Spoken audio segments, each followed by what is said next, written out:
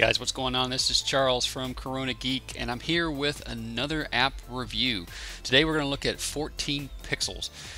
This is a fun 2D platformer game that I think you're going to have a lot of fun with.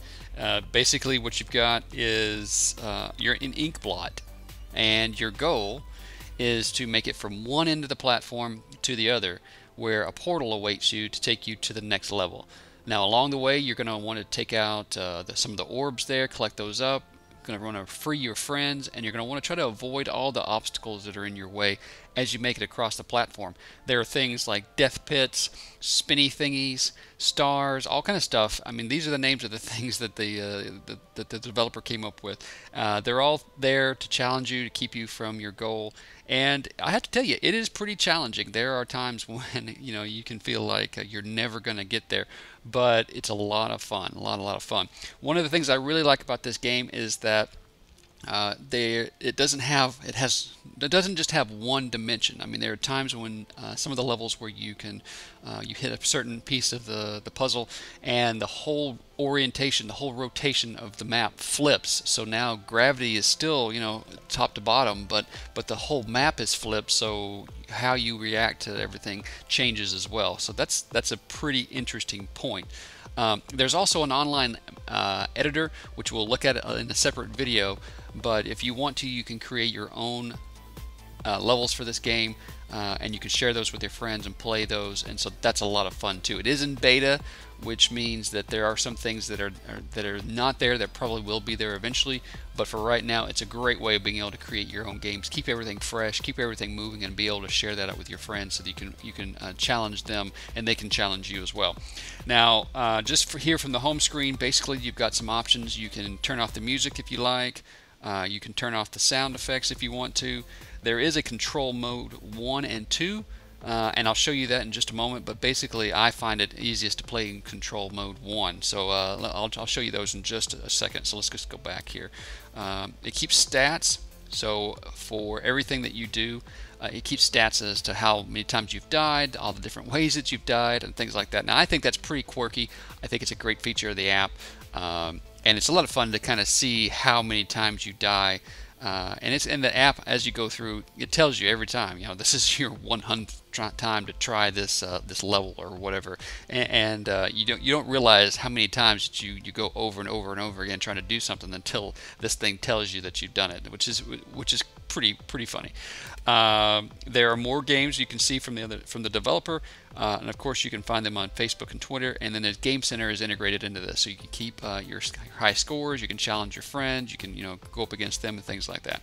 So let's look at the gameplay for just a second here. So if I go ahead and click play, really there's if you have the paid version, like I said, there's online levels, you can play those.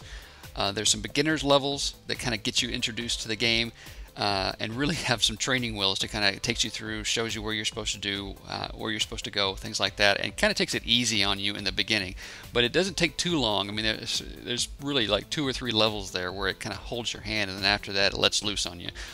So that's real good. And then if you go off to some of the other worlds, there's some advanced stuff there as well. And then of course, as you unlock things, you can unlock the different worlds and different levels and things. So let's go ahead and just go through, and I'll show you, just so I don't embarrass myself too much. Let's go just with the training wheels. So as you can see there, you're going to collect your orbs, you're going to make it to the other end of the platform, save your friend, and then you're going to escape through what they call the wormhole, but it's basically a teleport to another place. Now on game mode 1, down the lower left hand side of the screen, I don't know if you can see this or not, but you've got some controls, so you can go left and right, and that just takes you back and forth.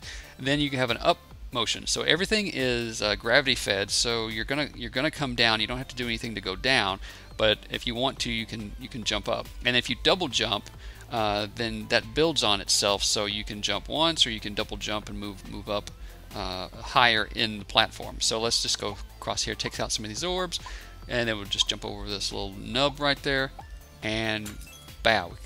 We help our friend, and then as we do that, the portal or the wormhole opens up and takes us to the next level. So it does keep your time as part of your scores, basically. So it's keeping track of how fast you do this level, and if you don't get all the orbs, or you abandon one of your friends, which I've done on a few levels, then you don't get all the stars and things like that. So if you want to, you can hit recycle there. You can go back and play that level again. You can hit up to see all the different levels that are available, or if you want to, you can just go and play the next level right from where you were. So let's just go here. So this is the kind of the next level here, and I'm not going to go through them all, but I just want to give you kind of a sense of the gameplay here as it becomes more advanced. I also want to show you that second game mode here in a moment. So let's just see here. So now we've got some, as you can see, I'm just going to edge over here. We've got some death spikes. So I basically I need to jump over those. So I need to kind of see, killed by spikes. And I kind of like that whole splatter thing where you splatter all over the screen. It's kind of funny. You can fall off the platform. I've done that many times. But here, let's just go. For some reason, I think about it way too much. But if you just double jump, see, you can kind of propel yourself into the air. And of course, the death spike pit there gets a little wider, which becomes a little bit more challenging.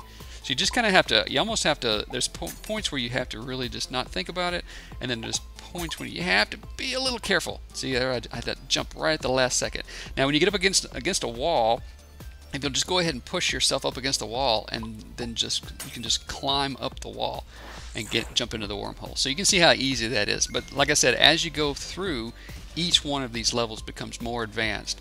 Now I can't remember which one it is, but I think it's probably here, coming up here pretty quick, where the whole orientation of everything flips. I'll save that for you to find, and because I don't want to spoil it for you. But let's go back here. Let's go back to the game mode. We'll go into options, game mode 2. So let's go back to, let's say, like that beginning game mode. I mean that beginning level. So here's the beginning level. Collect the orb, save your friend, go through the wormhole. Okay, remember we did this with game mode 1 turned on before. Did I just, yeah. Okay, now see, if you look on the screen here, again, it's maybe hard to see, but you got a left and a right, and then you have an up left and an up right, which means you kind of move forward and up at the same time. Now, I had a hard time playing this because it challenged my brain. It kind of split my brain between two halves there, and I really couldn't get the hang of it. I'm not that coordinated.